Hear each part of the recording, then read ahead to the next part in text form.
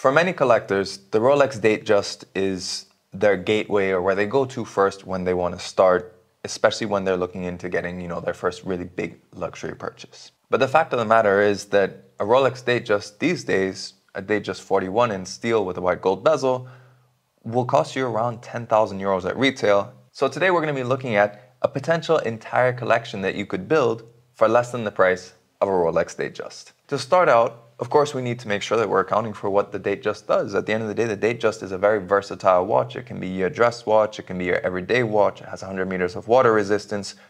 So you need a bit of an all-rounder to start things off, otherwise you're sacrificing what you wanted originally.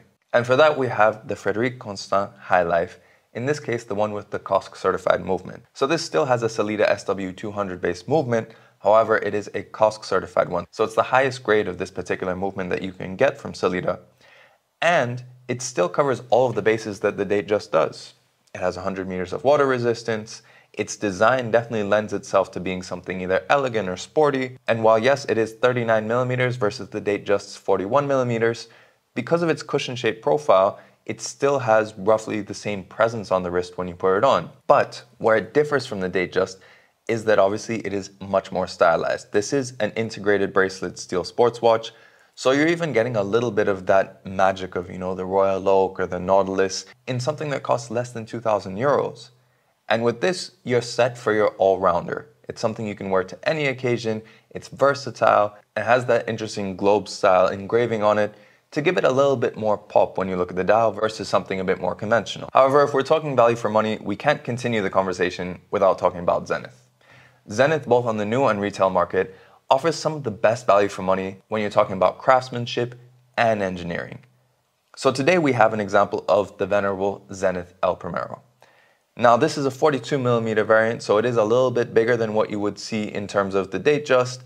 However, with its classic lines and on a leather strap, it doesn't wear excessively large either. This would wear, for example, a little bit smaller than something like an Omega Speedmaster. But packed inside is so much. On the inside, you have, of course, the legendary El Primero 400 movement. So that's a column wheel chronograph, high beat movement, and with a date as well. So you cover all the bases, but now you have something that has a little bit more of that vintage, older style design. This particular one with its outlines for the subdials and its blued hands, it just adds a little bit more class. So with this collection already, we've already got your all-rounder, and now you have a chronograph, and not just some 7750 based chronograph either, an in-house movement with plenty of history behind it. Remember, this was one of the first automatic chronographs ever made, in contention with the Tag Heuer Caliber 11 from 1969. Speaking of Tag Heuer though, that's actually where we find the third watch on our list, and that is the Tag Heuer Carrera GMT.